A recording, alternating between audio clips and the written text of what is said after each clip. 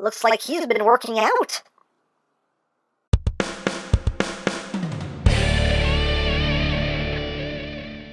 Hey! What's up, my peoples? EmGo here, the freaking geek himself, and today we will be reviewing the ThreeZero Bumblebee movie deluxe, SOUNDWAVE. So here we are, and there he is, and first and foremost, as always, we'll take a quick look at the packaging. Right up front here, we have a lovely image of Mr. Wave, Soundwave, and Ravage Transformers on the side of the box. Just have Decepticon symbol, the other side of the box, Decepticon symbol, up top, Soundwave and Ravage, on the bottom, things and stuff, barcodes, logos, on the back of the box, you just have Soundwave and Ravage, Decepticon symbol, Transformers, warning, don't eat anything in this box, that could be very bad for you, this is not a toy! Not a toy! And if you open up the front cover here, you have another image of Soundwave, and right here, obviously, is the tray where the figure and all of its accoutrements sit, and that's basically it for the packaging. And moving right along here, we have Soundwave, as he appeared in the Bumblebee movie, and the next in ThreeZero's line of Transformers figures. And as always, these are non-transformable figures. I know, yeah, boo, hyperbole, whatever. But I love these figures. I've loved all of these Transformers figures that they've put out. I think they're amazing. These are just pieces of art as far as I'm concerned.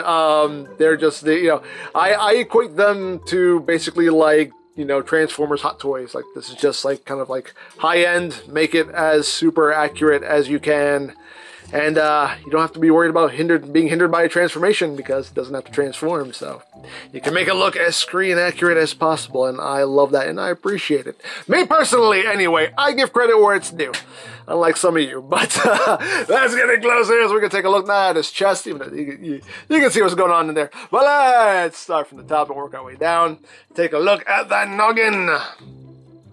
And you can see very nicely done head sculpt here. Some nice detail going on. Nice coloration. I like just the little bits of blue there on the side, just to kind of break up the color. But you got some nice metal grays in there. Just lots of nice detail. Tons of detail there in the necular region. And all around there's basically kind of like a nice scuffing and weathering effect going on. Because, he's been through some scraps, been through some battles. And you can see his shoulder launcher right there. Again, nicely detailed. You got the red stripes there and all that good stuff. Really nicely done. And of course you can see the transparent chest there, Decepticon symbol with the yellow trim. You also got some red in there as well. We can see Ravage hiding in there. Again, lots of nice detail. Just wonderful detail.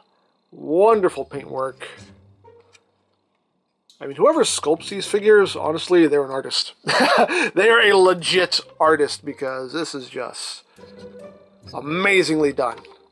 Looks fantastic. And the people who, the people in charge of the paintwork, whoever does the paintwork on these figures, again, artists.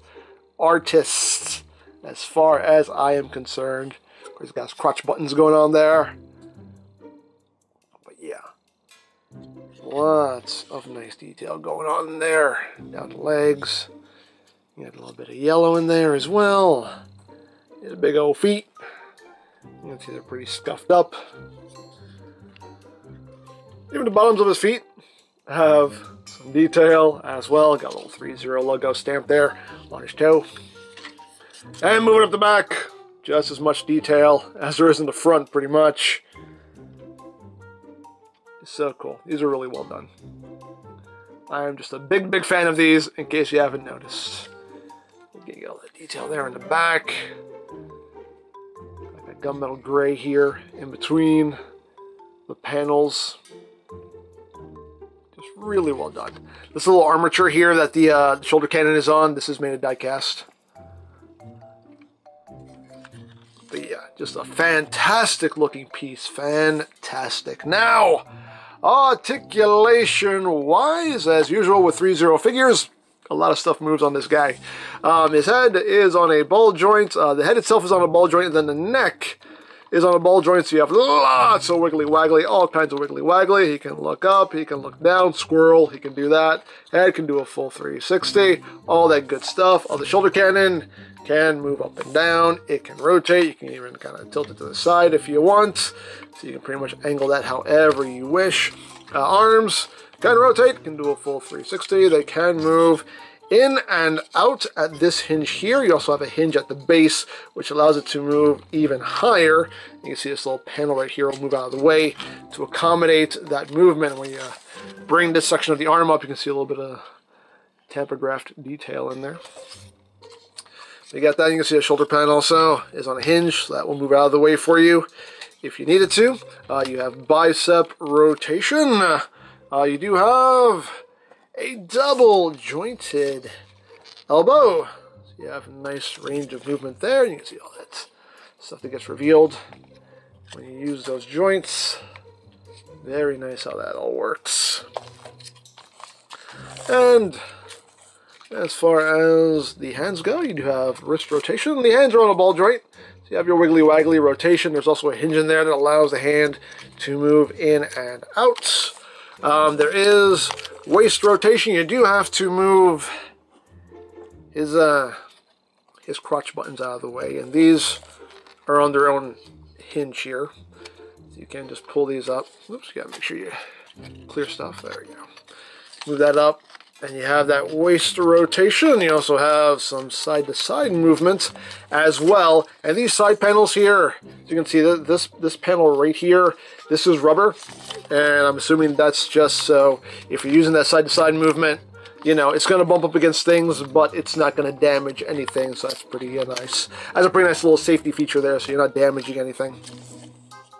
And again, his crotchular region does have some articulation. You have this panel here, which is on a double hinge, so you can get that out of the way if you need to. And even this section here is on its own ball joint, so you can kind of move that around, you know, so you can get that out of the way if you need to. He does have an ab crunch, so you can get some good crunching going on.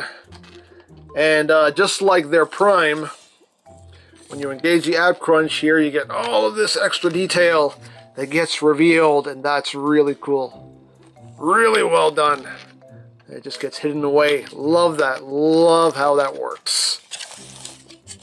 Now, as far as the legular region goes,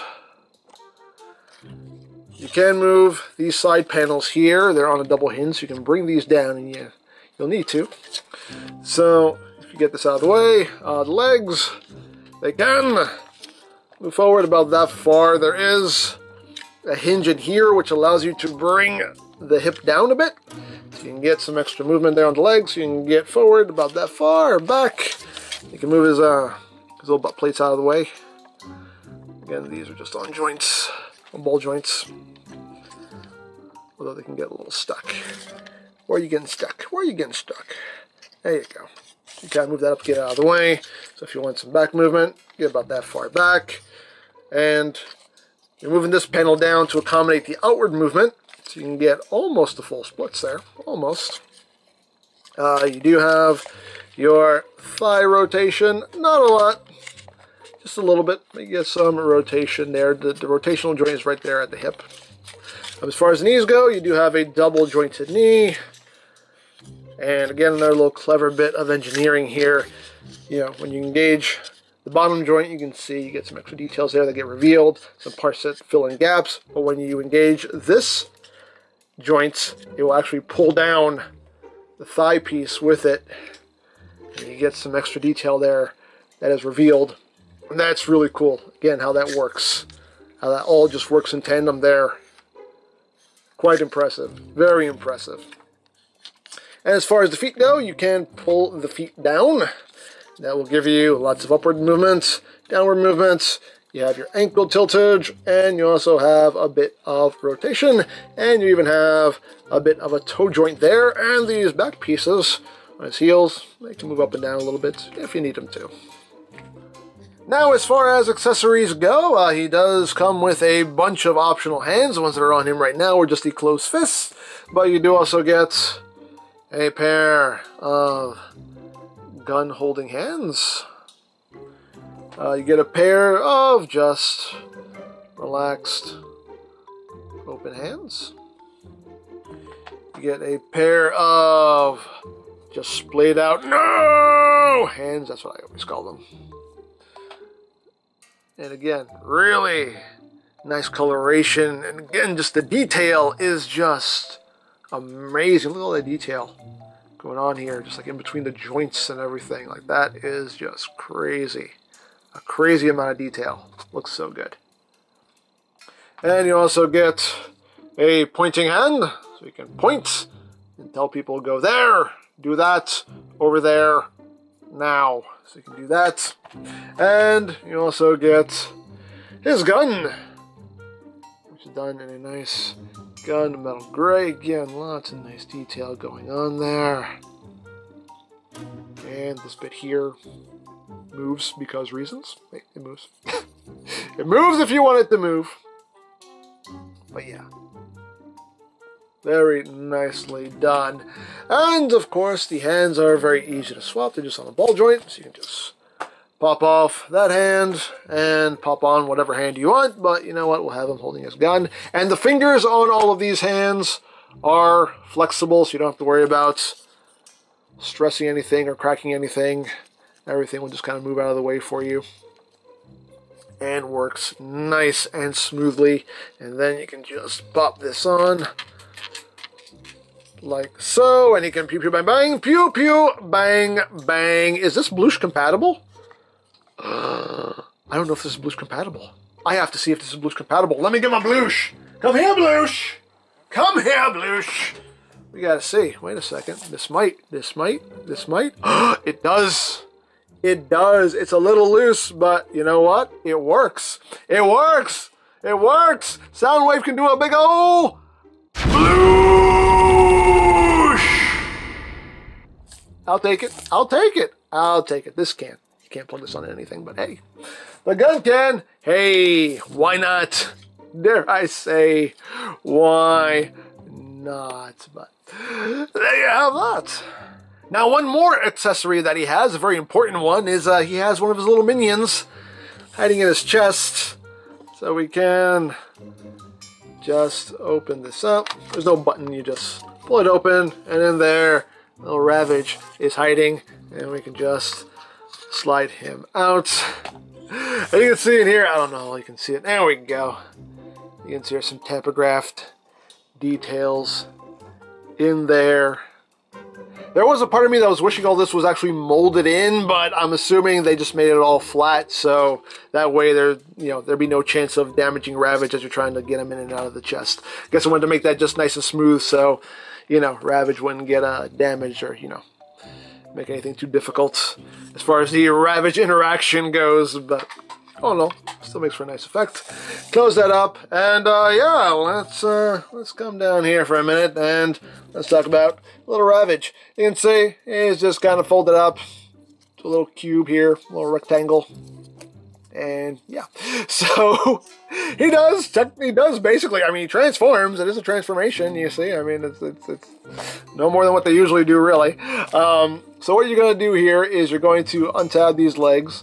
They tab in from the side here, and they tab into the top of these legs. So you untab that, so you get all that untabbed.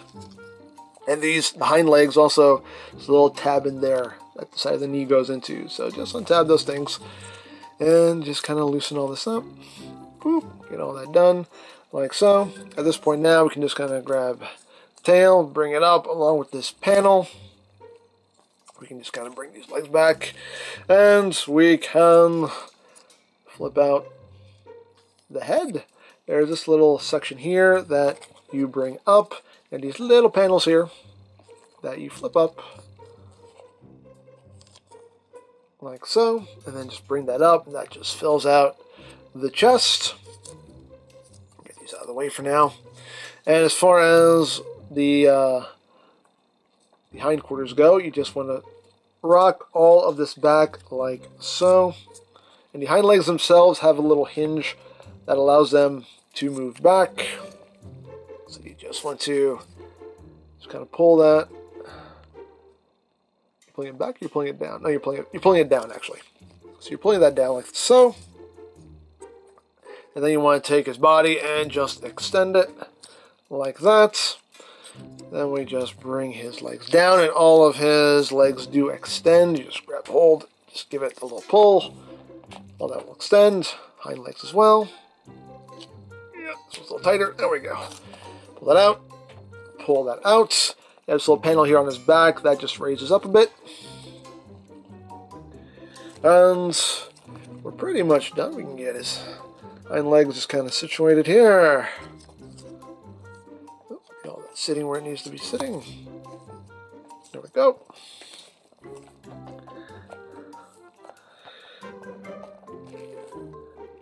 And bring that up. And we're pretty much done, but he needs some of his his accoutrement here. So he has this little section right here, and this just plugs onto his back via these posts and ports. Just plug that in, and just pop that back up. So you have that going on, and of course he has his little hip missiles, and they just plug in on either side. And there you go. There you have Ravage. And Ravage looks amazing as well. Really, really cool. Again, the amount of detail is just astounding. That face sculpt there. Nice red for the eyes. Again, lots of detail going on there. Decepticon symbols right there. Lots of nice red. And again, he has that kind of weathering effect. He's got some dirt, got some scratches. Claws. Again, lots of nice detail. Amazing paintwork. All around really cool. Really well done. Really well done. Now, articulation-wise, he can look up, he can look down. The mouth can open. He's got a little, I don't know if you can see it. He's got a little focus camera. Focus. There we go. You can see he's got a little tongue in there and everything. The front legs can rotate. They're on a ball joint. They can move in and out a little bit. They can, rotate in and out a little bit. You got this joint here, which can move forward and back. The front paws just have a little bit of forward and back movements. The hind legs, again, can rotate around a ball joint as well. Got your wiggly waggly, all that good stuff. You have this knee joint, which can only move that far. You have this joint, which can move forward and back a little bit. And again, those rear paws can just move up and down a bit. Tail, just on a hinge at the base, so I can move up and down some. But yeah, there you have Ravage, and there you have SOUNDWAVE, and they do look quite good together.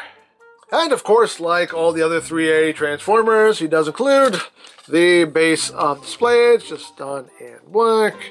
Transformers, Bumblebee logo right there. It's done in purple with the ThreeZero logo. We get some nice detail there. And of course, you have the adjustable base. You can just bring this up to unlock it. You can angle that how you want and just push it down to lock it in place. The section can extend, and then it locks into place. To bring it down, you just want to push that lever down, and that will lock. It always locks in the down position, then we can pull it up. It pulls up freely, but to bring it back down, you have to engage that little lever there. And this section here, the connector piece, if you want to adjust the angle, you do have to pop this off and then just place it however you want, and that will lock it into place. And to attach SOUNDWAVE to the base, we do have to remove this panel here on this butt. We have to remove this little butt panel. Oops, it fell on the floor. Where'd it go? Where'd it go? Here it go. Here it go. I found it. But yeah, so we're going to be we're plugging this into his butt, basically. I mean, there's no other way. There's no other way to say it. So it just plugs right in there, like so. Again, just have him angle this down a little bit more. There we go. So his feet are actually on the ground. There we go. Now we got SOUNDWAVE. Now we got Ravage. All that good stuff going on there. Yeah, me likes. And the last thing to talk about is the light up feature. Now, to access the battery compartment, you just want to get right under this seam right here. So just kind of get your fingernail into there. Just pop off the top of his head. And right in here is the battery compartment. It takes two AG13s or LR44s. So once you pop those in, those batteries are not included, by the way. You do have to get those yourself. But once you have those installed, you just pop the top of his skull back on.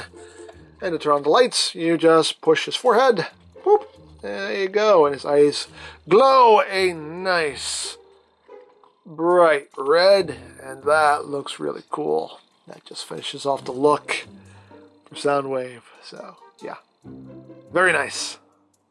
So there you have that. And now for comparison. We'll start off with Ravage. Here he is with the masterpiece Ravage. He's just a little guy. And here he is with the Ocular Max Ravage. As you can see how that works out. So there you have that.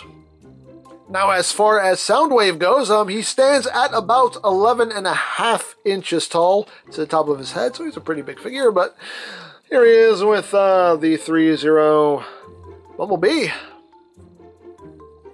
with the ThreeZero Prime, with Blitzwing. Here he is with the Toy World Bumblebee Movie Prime. And here he is with the Masterpiece SOUNDWAVE. So, there you go. So there you have SOUNDWAVE and Ravage. And as always, I love ThreeZero's figures. I love what they do.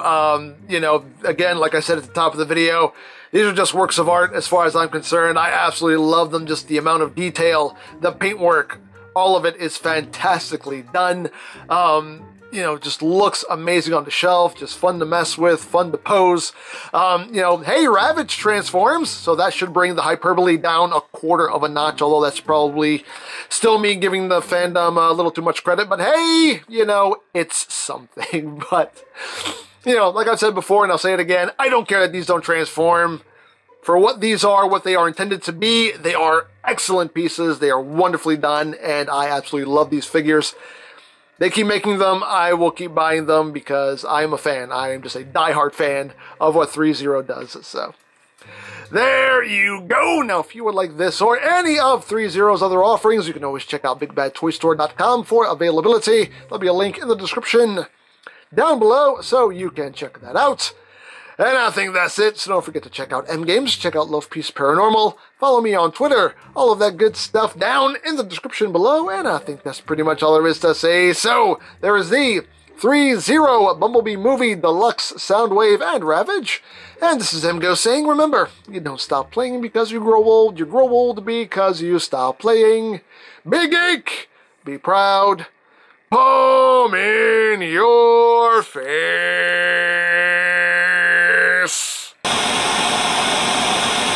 Hey, SOUNDWAVE, what are you doing? We have been ordered to infiltrate the Autobot compound at any cost. Yeah, that's great, okay, cool. Well, listen, can I borrow your little pet for a second? Is it part of the mission? No, it has nothing to do with the mission. I dropped something under a grate and I thought he could get it for me. My response is simply this.